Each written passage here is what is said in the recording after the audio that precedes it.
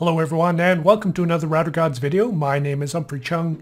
Today we're going to learn about GNS3 and hooking another computer like a Windows 7 machine or a Kali Linux virtual machine into the same network as two other routers. So you can see here in my Visio diagram that we've got router 1 and router 2. They're both connected to each other. We're going to give them an IP address of 1111 on one side on router 1 and .2 on router 2 side. Then we're going to throw a Windows 7 virtual machine and give it a .3 address and see if we can ping each other and talk to each other. So it's pretty easy. It's not too bad, but there is an order of operations. So first we have to configure VMware Workstation. And we're going to pull in VMware Workstation right here. Now I've already have my Windows 7 virtual machine running and that's fine. That's not a big deal. We're going to go up here to Edit and Virtual Network Editor. We're going to add in another network. Now, I've already done it, but what you can do is just kind of follow along. We'll pretend here. So pretty much you're not going to have virtual machine VMnet9 as you see on my screen. So what you're going to do is you're going to click Add a Network, click the drop down and select VMnet9. And after you do that, you're going to see that popped in there. Now you're going to want to change a couple things. Select VMnet9. Make sure it's selected on host only right here. We just want this talking within its own private network. We don't want it going out to the internet. And also unselect or uncheck use local DHCP. We don't want DHCP running anywhere on this because it just is going to confuse us. And later on you might want to practice a scenario where router 1 is actually a DHCP server. So bad idea to have dueling DHCP servers. So click OK, and then it's going to go through a couple minutes where it's going to add in VMnet9 into Workstation, VMware Workstation. It's also going to add a virtual network card inside of your Windows host machine. So what I mean by that is if you open up your actual Windows Network and Sharing Center and you click on local area network connections, you're going to see that VMware has added a VMware network adapter VMnet9. All right. And also it's a very, very good idea to reboot your machine after this, because if you immediately try to do GNS3, you're going to probably find that that interface will not show up. So if you run into problems with GNS3, just remember to reboot after you add this network. Okay, so we've added a VMnet9. That was through Edit and Virtual Network Editor.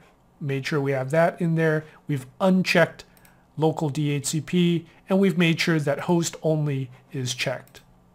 Now you're going to go into the virtual machine, open up Windows 7, and you're going to set Windows 7 to use that network.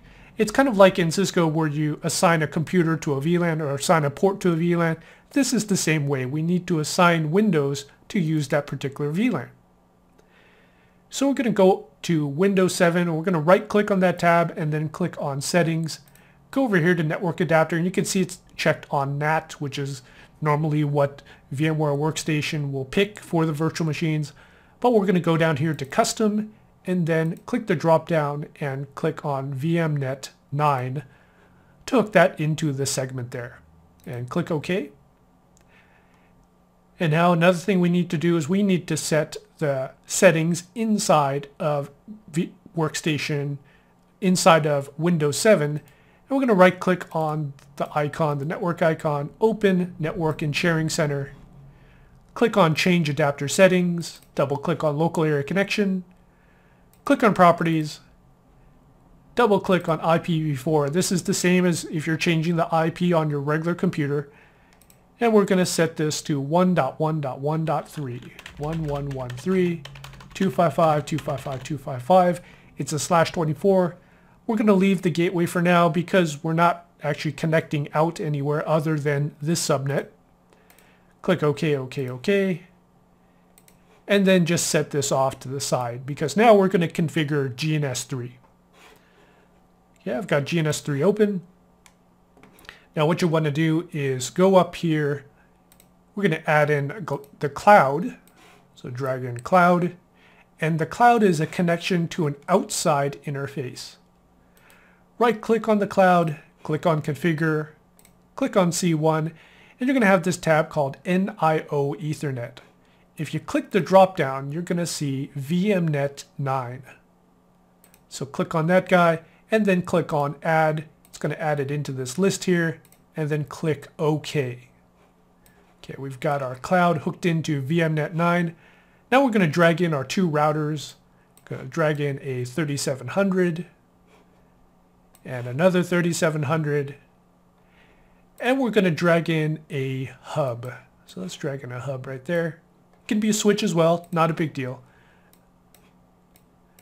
Now if you're going to be playing around instead of attaching Windows 7, you can attach any other virtual machine that you want. If it's going to be Kali Linux and you're going to be doing some sniffing and attacking, you definitely want to make sure that you're going to pull in a hub to connect everything together.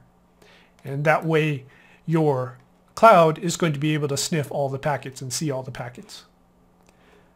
Okay, we're going to click on Make a Link, click on Manual, click on R1, connect fast00 to the hub. Click on R2, fast00, connect that to the hub. Click on the cloud, click on that interface, click on the hub, and everything is selected. Okay, uncheck the Add a Link. We're going to fire up everything. Click on that play symbol, play icon, and then click on Console, connect to all devices, and both R1 and R2 are going to pop up. And let's see if I can fit everything all into one screen. There we go, that's not too bad. Okay, let's see if this thing actually worked.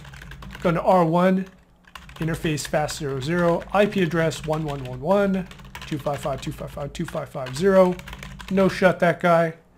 Go over to R2, interface fast00, IP address 1112, and no shut.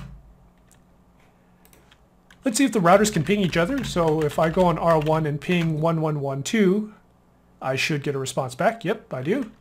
And now if I ping 1113, which is the Windows 7 machine, let's see if I get anything back. Oh no, we don't get a ping, but don't panic yet.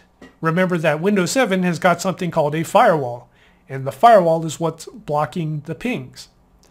So to change that, we just go over here to Start, Windows Firewall. Of course, you could go over here to Control Panel, and let's see here. We've got System and Security and Windows Firewall.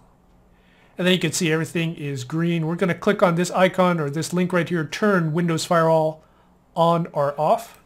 So let's start a ping right here. Let's ping 1113, repeat 10,000. It's going to bomb out. Go back to Windows 7, the virtual machine. We're going to turn the firewall off. So inside of here, we're going to turn off and turn off. Click OK. As soon as I click OK, the pings go through. It's a miracle, right? We could go over here to router 2, ping 1113, and he should ping as well. Look at that. Everything pings. We can talk to each other. So here we have it. We've got router 1, router 2 connected to a hub. We've got the Windows 7 machine connected to a hub. It functions just like a normal network. Life is good.